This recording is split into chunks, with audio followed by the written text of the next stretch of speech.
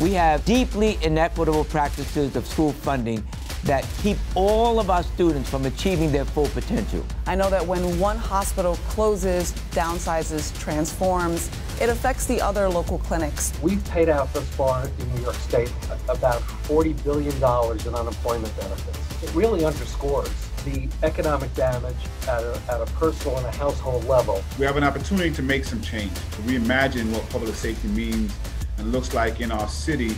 We don't want to just return to normal because normal didn't work for a lot of folks.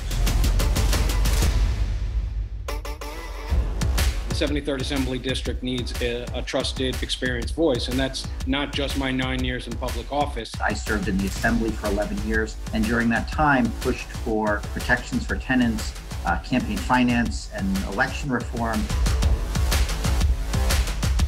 Anyone who has 200,000 Americans who died on their watch doesn't deserve to be President of the United States. It is hard to understate just how close to a constitutional crisis we came as a country over the past few weeks. Get your knee off my neck! Get your knee off my neck! Get your knee off my neck! Are you serious? Are you serious? Keep walking! Keep walking!